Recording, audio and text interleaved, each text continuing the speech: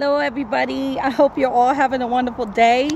So I wanted to make another video since I'm sitting here, and I had a wonderful conversation with my beautiful friend, and I just feel it's a conversation everybody should really think about, especially the young generation that's going into relationships, or somebody that's looking for a relationship that wants to be married or have a boyfriend or a girlfriend or whatever the situation is. I want you to understand how important it is to allow Jesus to be in that relationship. That even goes down to friendships. It's not even a joke. Like, the relationship will not last if you build it on quicksand. You need Jesus to be that foundation. Let me tell you this. There's nothing more beautiful than a couple that prays together. They stay together.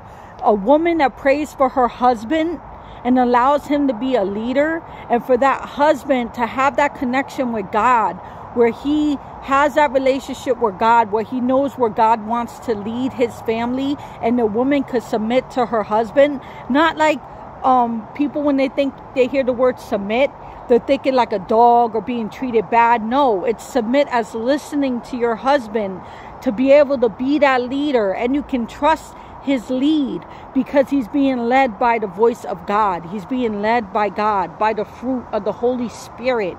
And you can trust God and especially trust God to lead your husband. Okay? And that's the same thing for the husband, to be able to not take your authority and abuse your family with it. Build that relationship with God so you can lead your family to where God wants you guys to be. Your family will be so strong. It will be on a foundation that nothing can break. If you are a man or a woman, say like we're gonna do like, say like a woman that prays all the time, brings her kids to church, but the husband's like, let her do her thing. I'm gonna do my thing. She wants to praise the Lord. Let her do her thing, right? The devil is still invited in your home because you are not praying with your wife. You are not building that relationship with your wife, okay? With your family, with your children. So you're allowing the devil to come in and spin stuff up in the home. It don't matter how much she prays, there will be a war in the home. For you to have protection, you need that foundation of Jesus. He will protect your family, and there will not be any insecurities. There will not be any anger or jealousy in your family because you have the fruit of God. Yes, once in a while you agree to disagree. You'll be able to overcome arguments. There won't even be arguments because you will listen with an open ear and an open heart to how your spouse is feeling. And you guys are be able to come together to figure out what you guys can do as a loving couple to fix the situation. Instead of arguing and fighting and giving up and looking for someone else's love and support to feel fulfilled in somebody else because you're not getting it from your spouse. That's because you're not allowing God to be your foundation. And it all starts from the beginning, okay? And like, when you are actually out there searching for your loved one or trying to be in that relationship, do not think you have to give up your body, man or woman, to be in a good relationship. I'm telling you guys, focus your relationship on Jesus. Build that foundation. And if you guys are meant to be, you don't have to be booty calls to build a relationship. There's so much more than sex in a relationship. Build the heart. Don't worry about the flesh. Don't worry about any of that stuff, because if you could save yourself, and it doesn't matter if you're a virgin or not, if you're just in a fresh relationship, build that relationship where you guys can save yourself for marriage. Because there's nothing more beautiful than saving yourself for marriage. And if you are a virgin, save that. Save that for your spouse, because it's the most beautifulest thing you could do for your husband or your wife. But if you're not, it's okay. Just repent. Build your relationship on the fruits of God. Save that special moment for your spouse. It's not about sex in a relationship, and the world's got everyone thinking that, and that's why everybody is broken and hurt. Nobody is putting the most important thing in your relationship, which is God. Okay? When you guys come together in that moment where you make love, it's to build a family.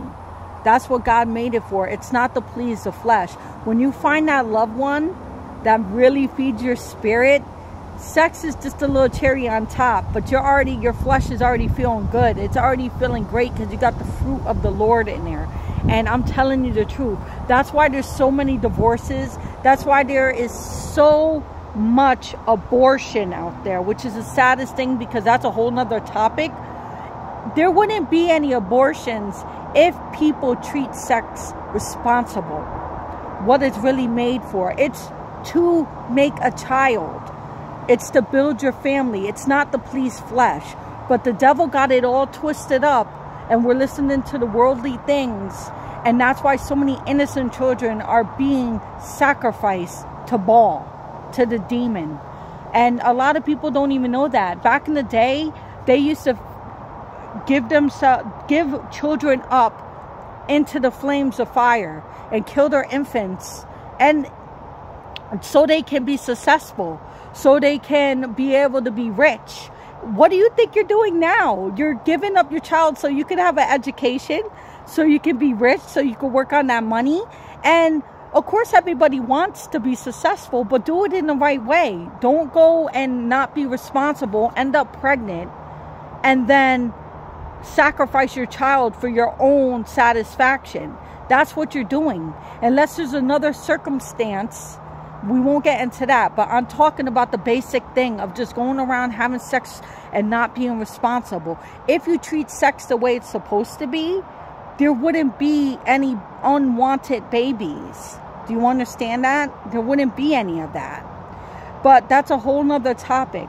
I just wanted to really get into how important it is to be able to allow God to lead you. And there will be no divorces.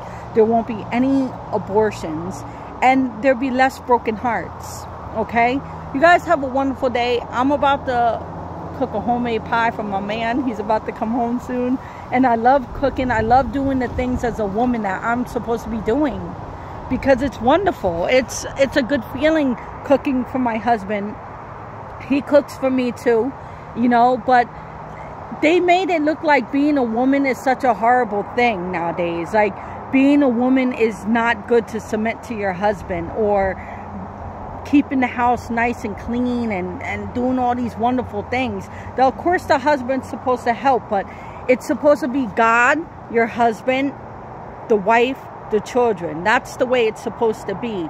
God provides for your husband to be the provider. You as a woman make it a home and a family. And it all comes together so beautiful. And there's nothing wrong with that. Yes, women could go out there and make their money and do their things and help their husband. But the man is supposed to be the head provider. The man is supposed to feel confident as a man. They make it look like being a man nowadays is not a good thing. It's a beautiful thing. And don't ever let the world take that away from you. Start focusing on God. Allow God to work in our life. And know what we're supposed to bring to the table is beautiful. All right? God bless you guys. Take care.